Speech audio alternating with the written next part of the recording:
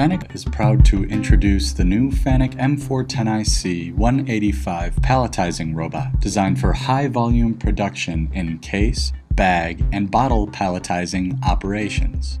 This new palletizing robot from FANUC features a 185 kilogram payload and a slim arm with a hollow wrist design, including integrated cable routing to minimize interference with tooling and other peripheral devices.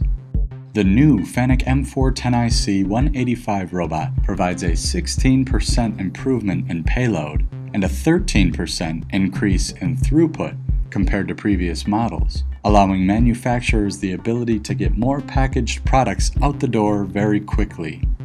In this palletizing demonstration, the new FANUC M-410iC 185 palletizes 4 layers of cases from 2 in-feed stations. Different case sizes demonstrate the robot's ability to perform mixed layer and multi-case palletizing. The robot then uses FANUC iRVision to locate the boxes on the pallet to de-palletize them back onto the in-feed stations. FANUC's Dual Check Safety, Speed and Position Check software is also utilized in this system to restrict the travel of the robot to the exact area in which it works.